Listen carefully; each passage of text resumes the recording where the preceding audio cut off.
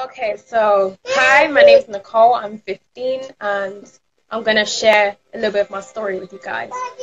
But before I start, I just wanna start with this little saying, something I'm gonna end with as well. Faith comes by hearing, which is also hearing the word of God. But in the same way, fear comes by hearing what other people have to say about you. And depending on how you take it, if you implement the bad stuff in your life, then that's how pretty much you're going to turn out. So, obviously, as my mom just told you, um, I started to get, I started gaining depression from the age of 8, mostly because of the bullying that I had in school. I was bullied because of my special needs. I was bullied because, like, certain parts of my uniform were funny. I was basically bullied because I was one of those really shy people. So I think that kind of added on to me being the easier target. And obviously, I tried speaking up about it towards teachers, towards assistants and things, and then like their reaction was just completely dismissing it, which obviously didn't really help in my later years. So because obviously as well I had to boil it all in, like I couldn't expose it to anybody for fear of rejection, for fear of being called a liar, being called crazy, for somebody to say to me, "Oh, you're a bit young to know those type of things, aren't you?" And then I think just before the transition from primary to secondary school, like I started feeling all these suicidal thoughts that I just started looking at myself in the mirror and I was just like, you know what, maybe I shouldn't be here. Like maybe I was a mistake, you know? And then year 7, like obviously the first month was good, but then obviously it had its downfall, which led to me being bullied again.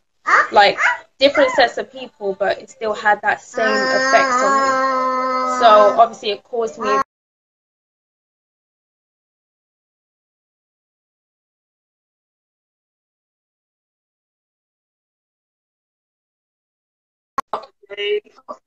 I was just I was literally just done. Like I was already planning how I was gonna die. I was already writing all the letters to my friends, to my family, and things. And then the day came, and it happened. Well, it almost happened. So I was basically on a high building because I decided not to use a rope, and I was virtually steps away. When I say steps away, I mean literally steps away. Like I was walking, I was walking, I was walking, I was walking, slowly in my head, like the devil would be playing me. It was just like, oh yes, Nicole, you're doing this right. Just one more step, and you're done. You're going up into heaven. You're gonna be this. You're gonna be that. You're gonna be so happy. Your life's finally begun. But like, literally, something pulled me back. Now, obviously, at the time, I was a bit like, what? Because at that point, we stopped going to church for about 2, 3 years. Yeah, 1 year. One year. And obviously in that church, I didn't really learn as much as I should, personally saying. So, like obviously, well, in other words, God kept me for some reason. Obviously in my head, I was going all ballistic. I was having arguments with myself. I was just like, what? Why are you doing this? Why are you going back down? You should have finished what you were meant to do. You're supposed to finish your job, basically. But then instead, I found myself walking, taking a bus, and then taking a long walk back home, only to see my mom, my sister, and a load of police officers all crying and stuff. And from there, I just couldn't stop apologizing. Like, I think for the next month, even when I was in the mental institute, like, I just couldn't forgive myself, literally, because it was just like, wow, you disappointed yourself. You were meant to do something and you couldn't even do that. So I kind of felt like a failure at that point.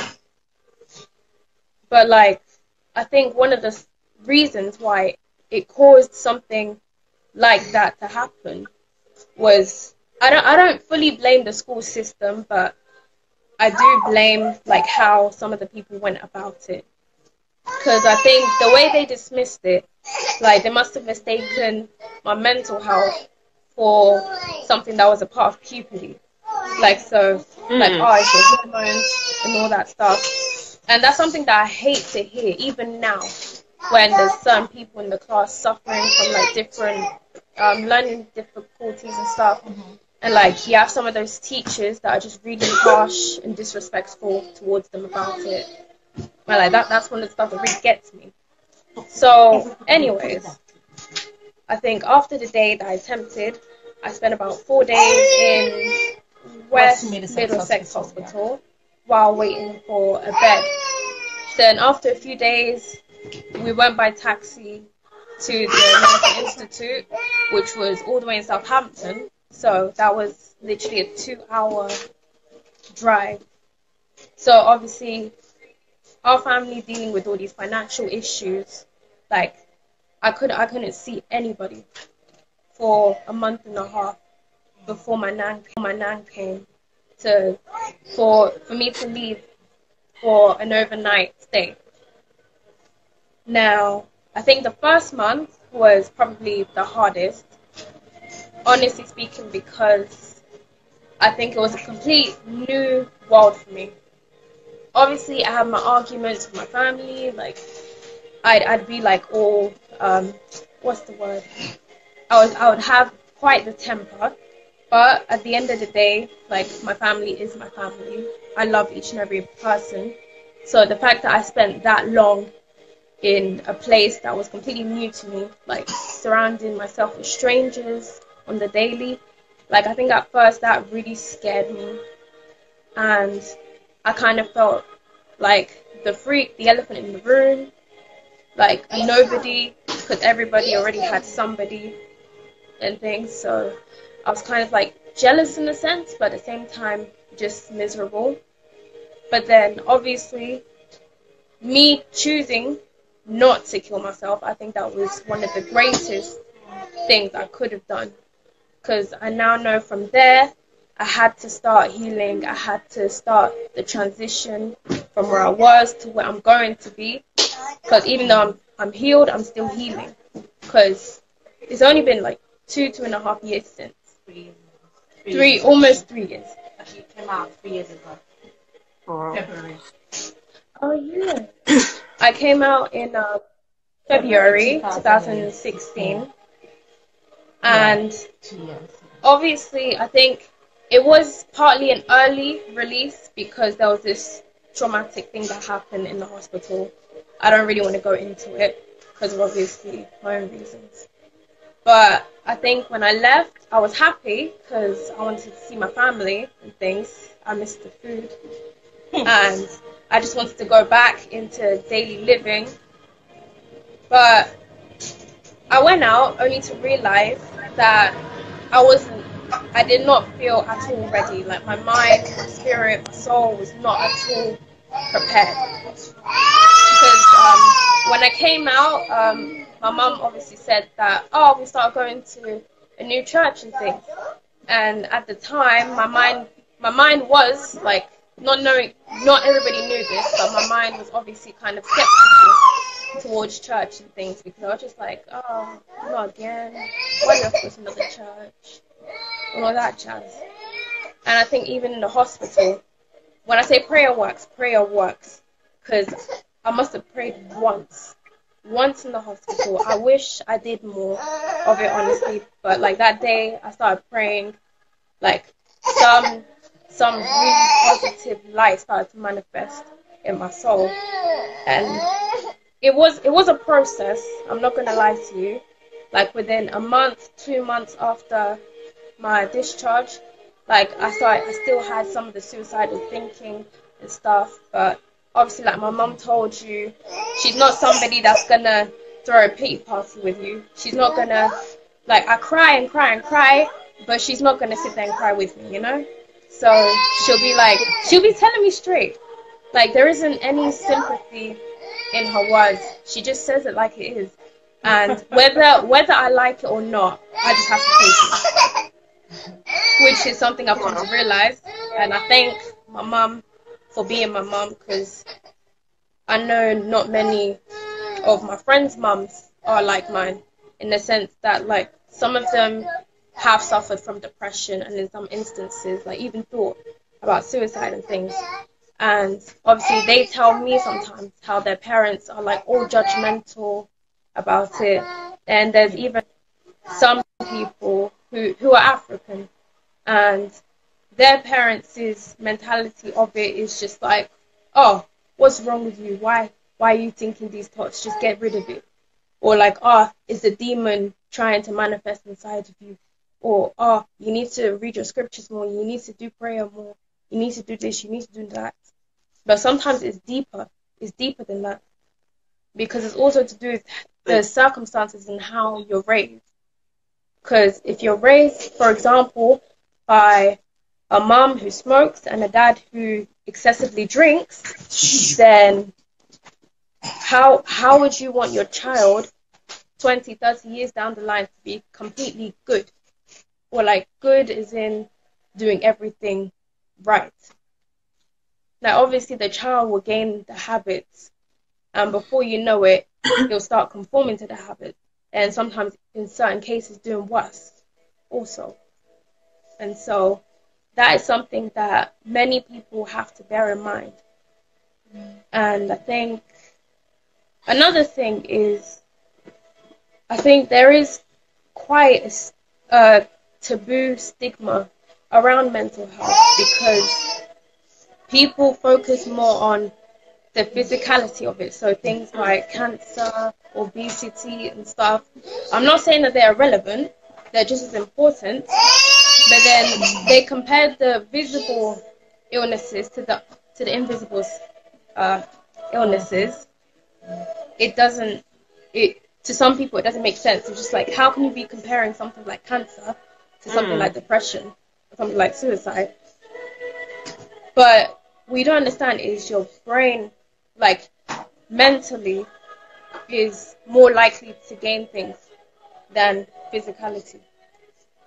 And in most cases, like whatever you get physically all starts from your mind. Like it's literally your mindset, how you think of things. Because obviously, like 2-3 years of bullying implemented my mental state, my mental health, the way I thought about myself, the way I thought about certain issues and things, which caused me to be the way I am.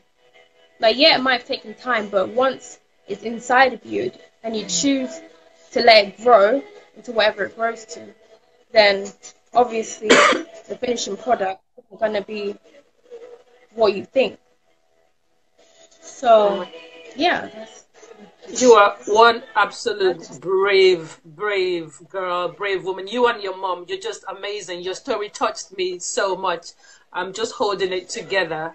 And there's a lot that we can learn. We can learn from having these conversations. Do you mind me just saying I think there's like a music in the background. Yeah, we're putting it down. Yeah, put it in. Yeah, give me the remote. Oh, thank you. Yeah. Thanks. Thank you so much. Yeah, because there is so much that we can learn when youths like you, young adults like you yourself, come out and share your journey with us and share your story with us. And I'm so glad that we're able to pull back and look at you now, amazing, beautiful, sharing your experience with us and telling us and being an advocate as well for what is going on, especially within our African community, because like you say, you have your friends that their mom just nonchalantly wave it by when they talk about how they feel, and they go to their parents and the parents are not understanding. But your mom was able to, walk that journey with you because she has also gone through that journey herself and understand it a lot more. And I always wish that, mental health is something that we can bottle up and, put in something in visual and put the pain in a visual way that people can literally see what it is and how much suffering how much pain is behind that invisible illness, because we are we're quick to help somebody with a broken leg or an open scar. Yeah. And we're not going to be judgmental. We all be like, oh my God, what can I do? What can I do? You see everyone around you. But when it comes to things that are invisible and the things that we can't see, we don't know. I don't know if it's lack of knowledge. Well, I think it's part of that as well, because even I myself, I didn't know what depression was. And I went through that, not knowing what it was until my later years into my early 30s, you know. That was when I began to realize what it was. But growing up, we never had that conversation at home. Nobody told you that. If you complain about anything, they'll just tell you, what are you complaining about? You're not paying bills. You know, all you have to do is go to school, come back, you know, and do walk around the house. And why are you complaining? You know, so I'm so glad that, you know, I'm thanking God that you pulled through and you're able to come today and teach us a little bit and also share with us, because we as parents, we need to also learn from our children, and we need to also, when we hear experiences like yours, it would make us sit up a little bit more and listen more to our kids instead of, you know, always being dismissive towards our younger our children, because we feel like, oh, they don't have anything to worry about. But